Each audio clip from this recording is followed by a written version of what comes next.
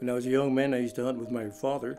I was about maybe 8 or 9 years old, and I'm at the edge of this little canyon, and I could hear some branches breaking right below. All of a sudden, from behind a big old boulder, there steps this bear. So I started shooting, and I think I was so excited that I wasn't even aiming through the back sight. I was just using the front sight.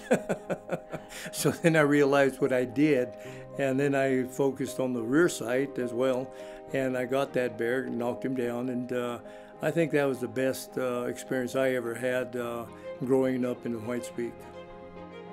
After I grew up to where point of understanding what was going on, I took measures to protect those public accesses for the public because I love that mountain.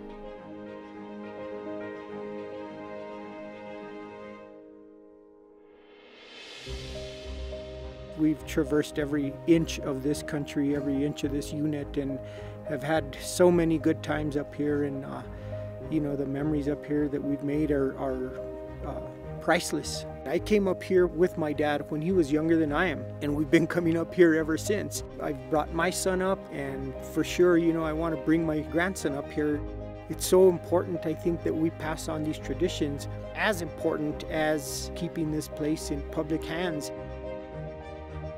There's a lot of movement in Congress right now to sell off, federal public lands. This is state trust land, but it's just as susceptible to getting sold as any other piece of land out there. My advice to the people of the state of New Mexico is to become concerned, protect these public access and public land so that our future generation can enjoy it.